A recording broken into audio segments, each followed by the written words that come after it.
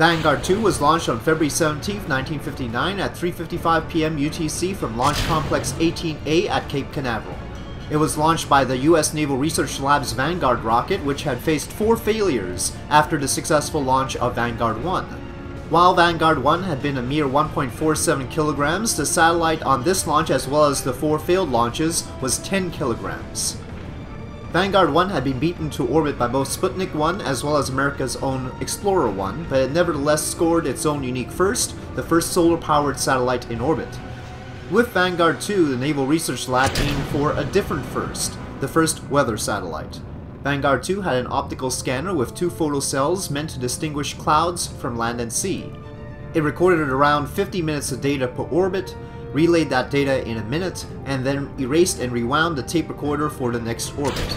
It had batteries to continue this for 19 days. This cloud data was rudimentary and the satellite's spin stabilization axis was not optimal, but it was the start of satellite weather observation, which has been one of spaceflight's many beneficial contributions to daily life.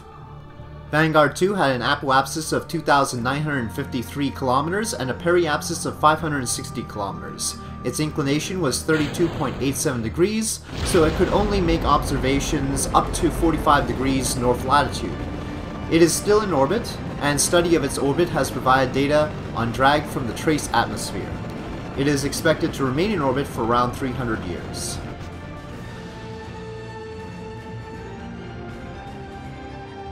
And with that, thank you for watching this mission profile of Vanguard 2.